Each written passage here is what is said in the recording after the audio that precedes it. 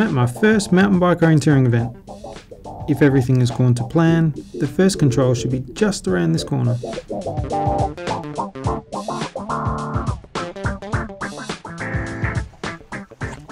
In mountain bike orienteering, competitors need to stay with their bike at all times, so they need to ride right up to the control and have a retractable or elastic cord for the timing chip.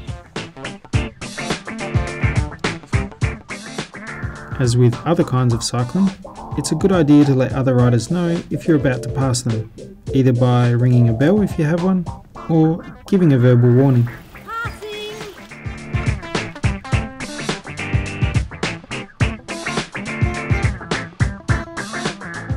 Always give way to other trail users, unless you're on a trail that's clearly marked for bikes only.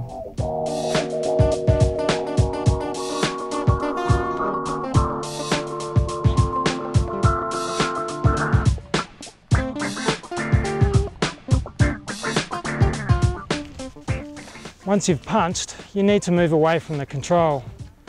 You may need time to plan your next route, and you don't want to get in the way of other riders. Another important rule in mountain bike orienteering is that you must stay on formed tracks. Riding through the forest is not allowed, even if the shortcut looks tempting.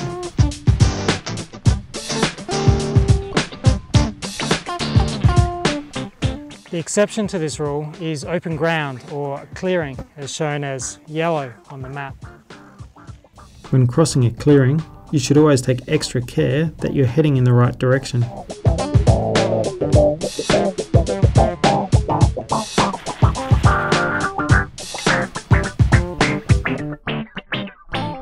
After you've finished celebrating, remember to head over to the assembly area to see how you went against everyone else.